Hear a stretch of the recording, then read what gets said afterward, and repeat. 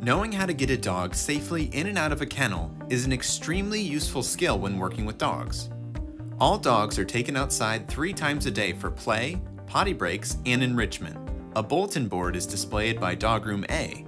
The board contains information such as the kennel number, dog's name, color designation, certain behaviors to be aware of when getting the dog in and out of the kennel, if the dog is heartworm positive, if the dog is aggressive, and any other special notes that need to be taken into consideration.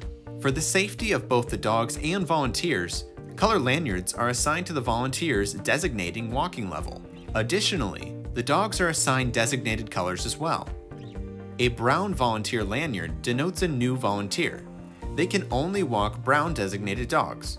Brown designated dogs are dogs that are easy to get in and out of the kennel and walk. Gray volunteer lanyards denote basic walking training experience. Gray lanyards can walk gray and brown marked dogs. The gray marked dogs may be larger and may be hyper and have more energy. Yellow volunteer lanyards denote advanced dog walking training experience and are allowed to walk all color marked dogs.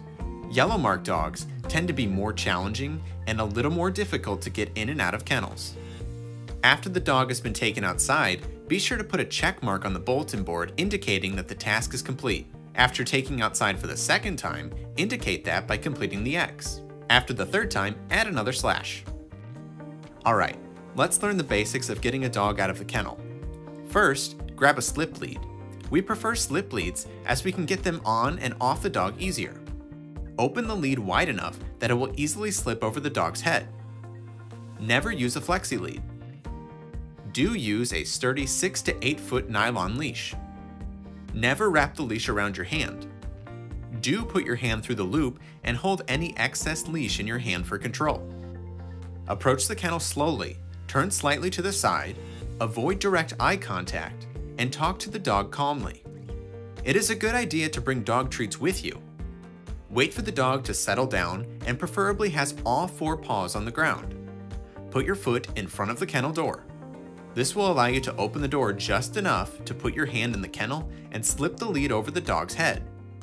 Make sure the leash is secure and then allow the dog to come out as you pull your foot away. Use one hand as the control hand.